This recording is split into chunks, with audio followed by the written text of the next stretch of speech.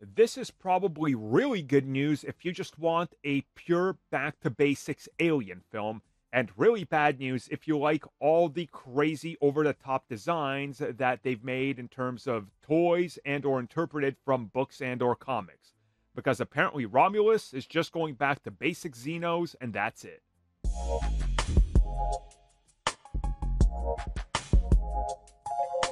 Just so we're clear, I love the ridiculous xenomorph variants that we've seen in various action figure forms, taken over from comics or books or whatever.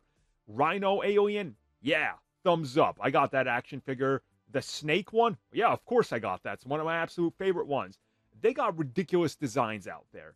I would love to see many of these in live action, but unfortunately, it doesn't sound like Romulus is going to give us that option, as we keep hearing that this film is going literally back to basics. We want the xenomorph to be the star. We're not taking crazy twists and turns. We're not going to mold it in with some other animal or creepy looking thing. You're just going to get a xenomorph.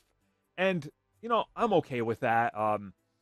The Xenos have kind of been made useless in a way by a crop of AVP films and Alien Covenant and Prometheus taking away all the mystery of where they come from and all that. And I, like many people, just like that. Hey, we don't know how they got here, but they're dangerous, so let's exterminate them.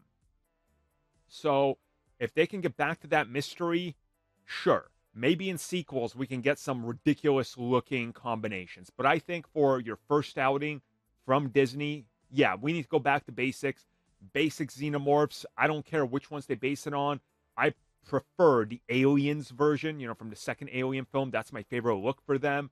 But I do think that they've had some interesting redesigns in terms of all the other films. So we'll see when we get closer to this what they finally look like and if there are any twists and turns. But I'm cool with not this first go around. And trust me, we're going to talk a lot more about xenomorphs on this channel because I want to dive deep into some of that stuff because it's fascinating.